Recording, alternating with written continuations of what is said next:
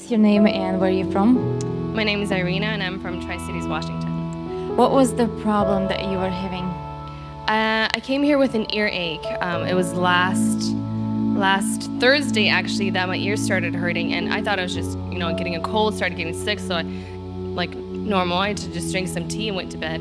Then I woke up Friday and it was just worse. I mean, my ear was really hurting. And when I was young, it was very normal for me to get earaches. I mean, I always had ear infections, so it was nothing out of the ordinary when I got an earache. So what happened? How did the healing took place and when?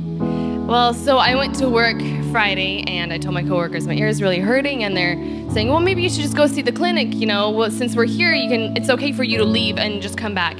And I was like, no, I'll go after work, that's fine. And then I was thinking, I'm like, it's Friday, and we were having night prayer, and I know for sure that they're gonna pray for needs, they're gonna ask if there's anybody that needs healing, and I was like, and today I will get my healing. And so I came to night prayer, and we had our night prayer, and at the end, Martin asked, is there anyone that needs prayer, anyone that needs healing? And I said, I have an earache, can you guys pray for me? And Vlad prayed for me, and I went home. I still had an earache, but I knew that I'm gonna get my healing. And I was driving home and I was preparing my testimony, and I went to bed, and I went to bed and my ear was still hurting, but I knew that once I woke up the next morning, it was going to be gone. I woke up the next morning and pain was gone. Come on, let's give up. Amazing, amazing.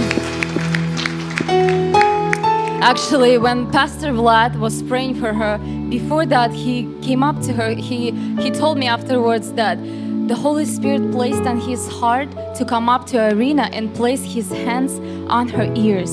And so at that moment, he told me that he knew she was healed. And next day, she testified of a healing. Come on, let's give a hand to Jesus Christ.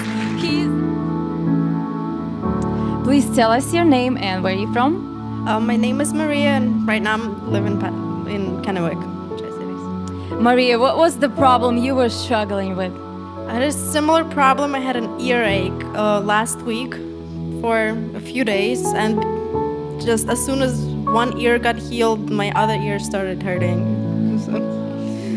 And last Wednesday, when I was praying for healing, and I also prayed, and I thought that definitely before I go home, I'm gonna be healed. So I didn't get healed right away, but on the way home in my car, I realized that it wasn't hurting anymore. So it was. So on the way from church to home, you got healed. Yes. And right now it doesn't hurt. You're just completely fine. Yes. Amazing, amazing.